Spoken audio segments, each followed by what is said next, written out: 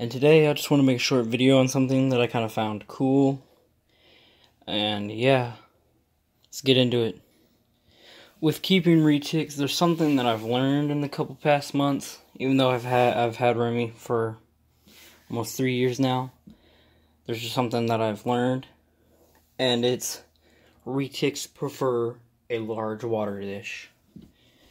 A lot of like big breeders, they keep small water dishes in their cage, and I know they do that just for space. But if you give your big snake, a water dish, especially a retic, they will use it. And here's just a little video of Remy in her water/bathtub. I call it her bathtub because she loves laying in it. And before any of you get worried and be like, oh, she might have mites, she doesn't. None of my snakes have mites. I check them every day. All my snakes wouldn't be eating as good as they are, and being as happy as they are if they had mites.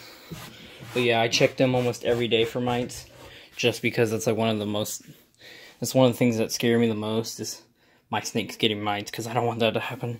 But yeah, Remy's in her water dish probably 1 to 2 times a week, and I don't know, she just likes it. Like her enclosure stays at a good temperature. Like right now, her cold side is at 78.5, and her hot side is, I don't know if you can read that from there, but it says 91.2, and it's actually, right now it's heating up, and it turns off at 92.4, so I don't know what to say. She just really likes her water dish, and she bathes in it probably once or twice a week. It's really cool.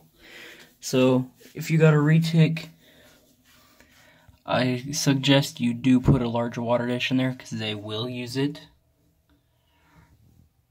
Remy loves using her water dish.